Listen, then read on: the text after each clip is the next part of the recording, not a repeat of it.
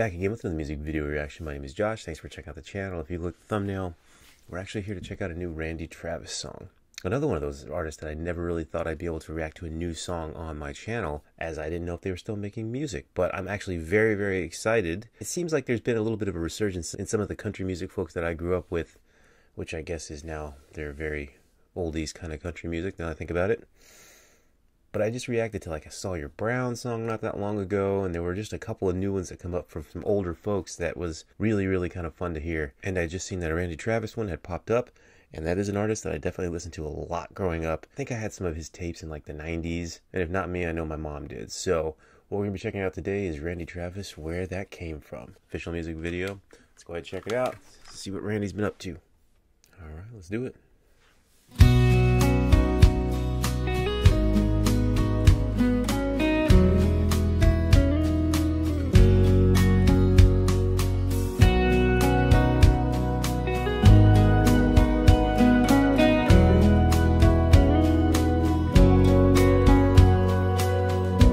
She had eyes like diamonds, and they caught the light.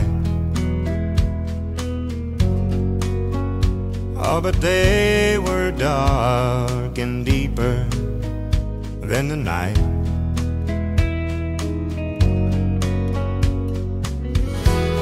But when she'd smile,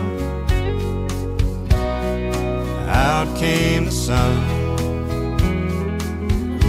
And there ain't no more where that came from.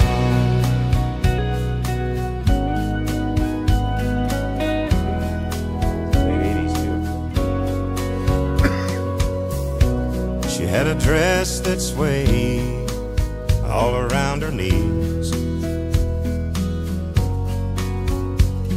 and a voice as soft as a summer breeze.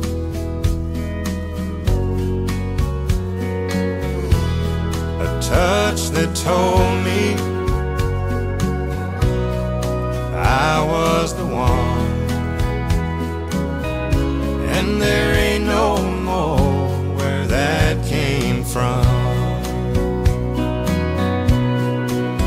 I must have said to myself there might be somebody else out there somewhere.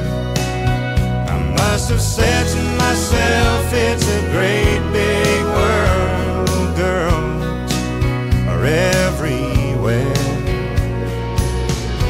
Oh, but now I know there was only one, and there ain't no more where that came from.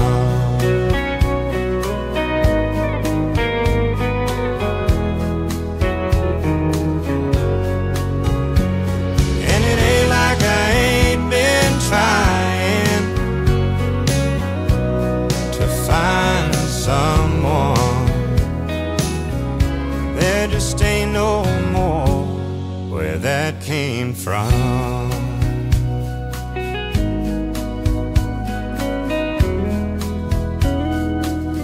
Oh, where that came from.